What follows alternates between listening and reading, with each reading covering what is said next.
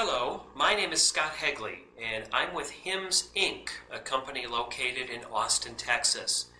Today I'm very excited about a new product that HIMS has released called the Braille EDGE 40. I'm holding it right now in front of me. This is a brand new 40-cell Braille display. It works beautifully with all iOS devices. By that I mean the iPhone, the iPad, the iPod Touch. It also works with computers that are running JAWS, WindowEyes, System Access, NVDA, HAL, and others. It also possesses some excellent features that are not related to the Braille display portion of the Braille EDGE. It has built-in note-taking capabilities. In fact, on the left side of the unit, there is an SD slot, and I can place up to a 32 gig SD card inside the Braille EDGE. It allows access to most of those files. I can create files, I can change them, I can save them. So I don't have to necessarily have it connected to any device to use its note-taking capabilities. It also has a calendar, it has a calculator, and it even has a stopwatch and a timer. But the reason today that we're together is to show how it works with the iPad. Before we get started, there's just a couple things that you want to be sure to check before you connect it with your iPad. First, on the left side, there is a little switch. The switch needs to be in the Bluetooth mode. So if the unit is facing you, you press the switch forward to the front of the unit. That allows the unit to give off a signal to the iPad. The second thing you need to do is to make sure it's in what's called terminal mode. Terminal mode allows every item that is on the iPad to show up on the Braille EDGE. So I'm going to press the space bar at least once in the main menu until I see in Braille the word terminal mode. I'm going to press enter, which activates the terminal mode. Now we are ready to go. So I'm going to unlock my iPad. 1050. Slide to unlock. And the first thing I'm going to do is go into settings. So I'm going to double tap on settings. Settings. We're already in general under settings. So the next thing I want to go to is accessibility. Reset. Battery accessibility button. And I'm going to double tap on accessibility. Settings. VoiceOver on button. And luckily, since VoiceOver is on, that button popped up, and not only do you see it saying VoiceOver on, but that highlighted button shows on the screen as well. So VoiceOver is ready to go. The only thing we need to do now is to turn Braille on. Braille happens to be near the bottom of the screen under VoiceOver. So I'm going to go into Braille mode. Triple click home. VoiceOver. Automatic speak. Mono right on large zoom. VoiceOver. Store. VoiceOver on button. So I'm going to double tap again on the VoiceOver button. Settings. VoiceOver on.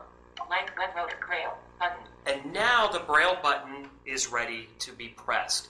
The Braille button is important because when I press that, I can set up some of my Braille features. For example, if I want status cells on or off. But the most important item under Braille is to pair it with the Braille EDGE. So I'm going to double tap on Braille. Settings. Heading. Voice of Braille. Airplane Wi-Fi. Notifications. Braille sent in progress. Braille sent 0411. Okay. And it says in progress, Braille Sense 0411. That happens to be the current name of this particular Braille EDGE.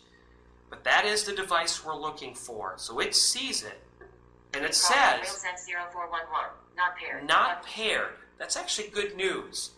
It's seeing the device, but we need to enter a pairing code to allow the two to work together. So I'm going to double tap on this button. Braille Sense 0411. And it's going to ask me for a code. Pin. Secure. And the pin is going to be 0000.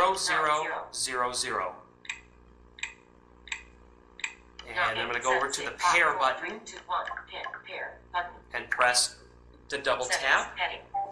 And we're done. And you heard that little boing, that little noise, what that means now is that the two devices are completely together. So if I press the backspace, or if I press the space, or if I press anything else on the Braille Edge, the iPad will follow along, or vice versa.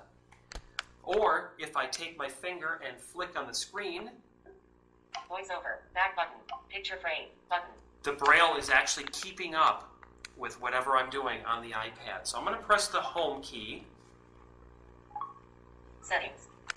And I'm back to the home page on the iPad. Again, everything is coming up in Braille on the iPad as well. And I'm going to use the iPad, actually I'm going to use the Braille Edge to move around the iPad screen. So I'm going to press .1 with the space bar rather, .1 with the space, and that's going to allow me to backspace through the items. Camera, FaceTime, Game Set, App Store, iTunes, YouTube, videos, maps, notes. And I'm on Double Notes. tap to open. I'm going to tap one of the routing buttons on the Braille Edge and open up Notes. Notes.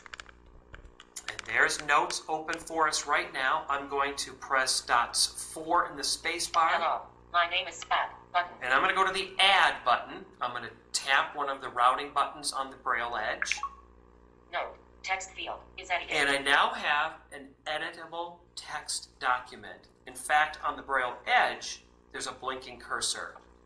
So I'm going to type something quickly. I'm going to set this down, the iPad, and I'm going to say hi, period. Hi.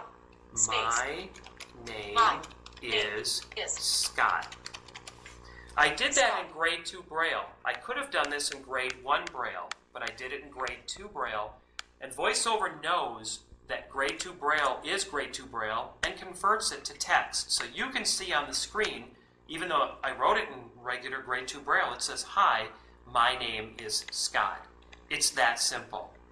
So whether I input on the Braille Edge or whether I input on the iPad, it doesn't make any difference. And the beauty is the two are flawlessly working together for all applications. For those of us who like to surf the web, it's neat to be able to open Safari with the Braille Edge, type a URL, hit enter, and let the rest take care of themselves. So, we have now shown how to connect the Braille Edge with the iPad, and it's just as easy the second time. You simply turn on the unit, go into the settings, go under VoiceOver, under Braille, and you won't have to enter a PIN this time. It'll be remembered for you from the last session. If you have any questions about how to use an iPad or even an iPhone with your Braille Edge, or if you're interested in more information about the Braille Edge, please go to our website, which is HIMS, HIMS-inc.com, and our phone number is 888-520-4467. Thanks very much, and have a great day.